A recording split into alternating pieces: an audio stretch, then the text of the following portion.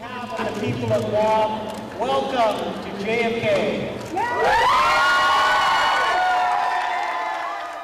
For the first time in 3 years, the halls of the new JFK High School were filled with students. Saturday's ribbon-cutting ceremony and celebration was a long time coming.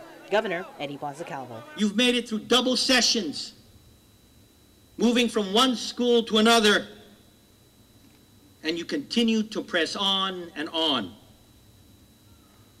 And still the JFK Islanders stood behind their beliefs and said, "This is our school, and this is where we belong." It was several years ago the home of the green and gold was shut down after public health deemed the school no longer safe to occupy.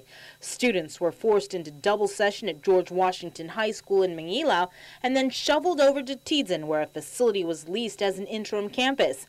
The school community, from students, administrators, and teacher Angelo Andres, kept placing the political pressure on elected leaders to rebuild the school. It's been a long, 3 years to actually come back home, and we were really excited. Along with island dignitaries, hundreds of students filled the campus, getting a first-hand glimpse of what's to come.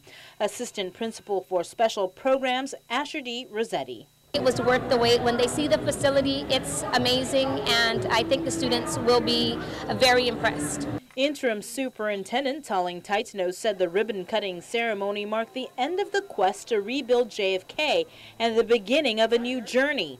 And that journey for more than 2,300 students starts Monday, August 29th, when the home of the Islanders officially opens its doors.